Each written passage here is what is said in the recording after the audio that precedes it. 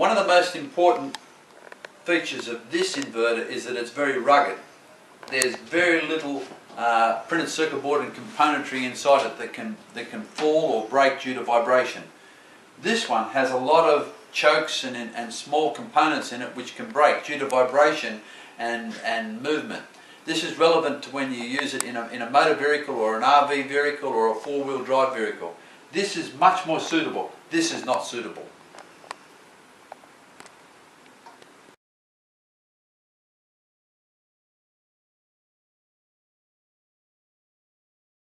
We're about to turn on the transformer inverter. Turning on now. LEDs light up.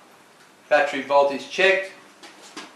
There's 300 watts of power over there, turn on, and you can see 300 watts of power here on the power meter.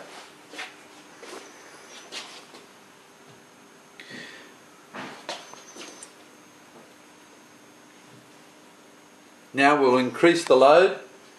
We'll increase the load up to fans come on. We've increased the load up to 1590 watts. The fans come on for cooling. It's a big fan to give you a lot of flow through it to keep the unit cool. We'll increase the load again now.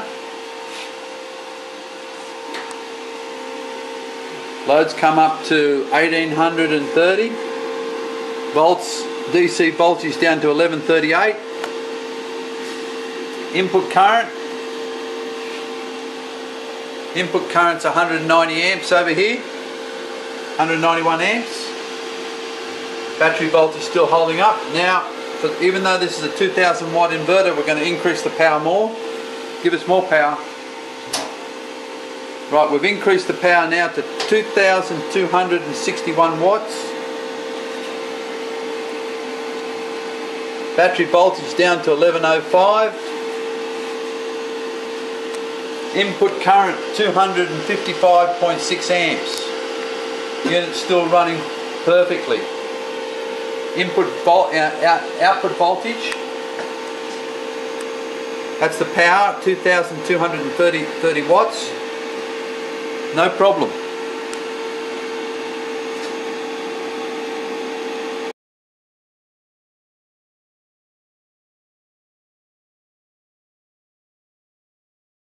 We're now going to demonstrate the charging capabilities of the battery, of this battery charger. So this inverter charger is going to charge these batteries, and we're going to turn the power on at the power point. And when we turn the power on at the power point, the power will go into this circuit. This is the output circuit, this is the input circuit, and then this will then charge these batteries at 12 volts. So we turn it on. The switch has to be on here, of course.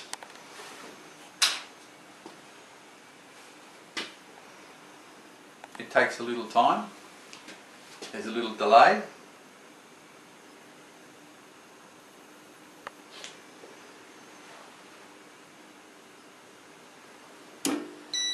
Chargers come on.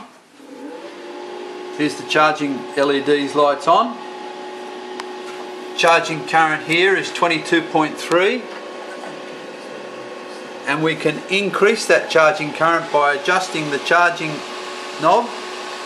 We've increased that to down, and by increasing it the other way is 30, 45, 70, up to just over 72 amps. We're charging this battery pack now, so you can use this to adjust the charging current up and down depending on your type of battery. It's a very good facility. Also over here, it's possible that you can, as an optional extra, have an automatic device which will automatically sense the batteries and turn the charger on if the batteries are flat. On these models, however, that automatic facility is not available. That's the S4 switch. You can see the charging current here. There's the charging current. If you get the camera up close, here's the charging current. I'm increasing it up to 71 amps. I'm decreasing it down to 26 right down to 17 amps. I can adjust it whatever you like and charge those batteries. Speed on the fan changes as the charging current changes. I'll turn the charger off.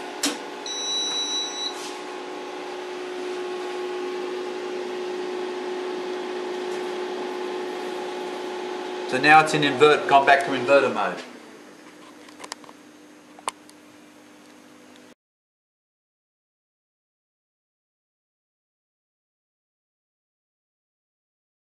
No, start again. Now. Okay. Switch on the... No, I'll just say. At the moment, the inverter is running off the batteries and supplying power to the lights. Now I'm going to turn the AC power on. The inverter will wait for a little while. It checks what's going on and it will switch over into charger mode. But at the same time that it's able to charge the batteries, and you'll see the charging current has already come up to 27 amps. Changed over, sorry. Now the charging current's there at 20 amps, so it's charging the battery, but the AC now is supplying power to the lights. So the AC power to the lights is being maintained and we're charging the battery all at the same time. So it's like a UPS, just like a UPS, uninterruptible power supply. So now I'll turn the AC off again. Goes back into inverter mode. Battery automatically then supplies power to the lights again. You didn't even see the light switch off, just like a UPS. Eh? 10 milliseconds. 10 millisecond delay time. So now the batteries, now the current, which is 27 amps, which is coming out of the batteries, is now supplying the power to the AC. And you can see the current here, the power here is about 295 watts, which is about 6 50-watt lamps, which is about right. Battery voltage is 12.24. Battery is being charged at 27.2 amps. Sorry, there's 27.2 amps coming out of the battery, which is feeding the inverter, and it's in inverter mode now. This is a unique product, and that's why it's unique, because of that capability.